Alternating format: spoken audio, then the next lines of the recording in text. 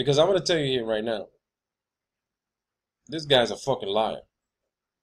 And I'm going to prove it to you. Remember, my motto is, it's not what you know, it's what you can prove. Okay? So let me play this sound clip so you guys can hear this. And then we're going to try to do the best side-by-side comparison so that you can have a visual based on what he's saying. Okay? Just hang on for a second here, people. Amazing collection of windows. We have 7 windows looking nadir at Earth. You can see 360 degrees around. You can look at the limb of Earth.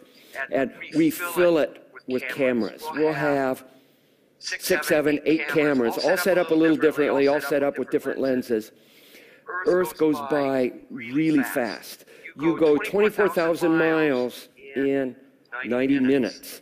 And if there's something you want to take a picture of, maybe your hometown or whatever, you have 3 to 5 seconds to get that shot off, or you'll have to wait another 11 days till you're over your hometown again. And so we'll have all these cameras set up. There's no time to change lenses. There's no time to change settings. If you want to capture images of a sunset, and just as an example, sunset here on Earth, half a degree width of the lunar disk or the solar disk takes 2 minutes to set.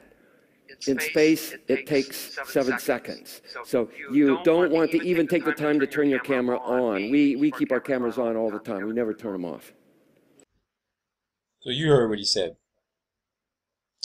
He did a comparison. If you're on the surface of the Earth, sunset takes about 2 minutes. But in perspective of being on the ISS, it takes 7 seconds. Okay? Now, I want you to keep that in mind. On Earth, if you're on the surface of the Earth, about 2 minutes. If you're on ISS, it takes 7 seconds. 7 fucking seconds. He says the Earth is moving by really fast. Okay? So here's what we're going to do. We're going to do a side-by-side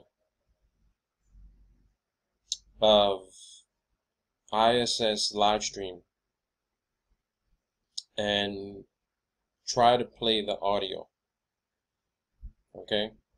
Actually, know what I'm going to do? I'm going to do the ISS live stream. And then we're going to let this guy talk. Okay? So you can hear what he's saying and have a visual so you can decide if what he's saying is correct.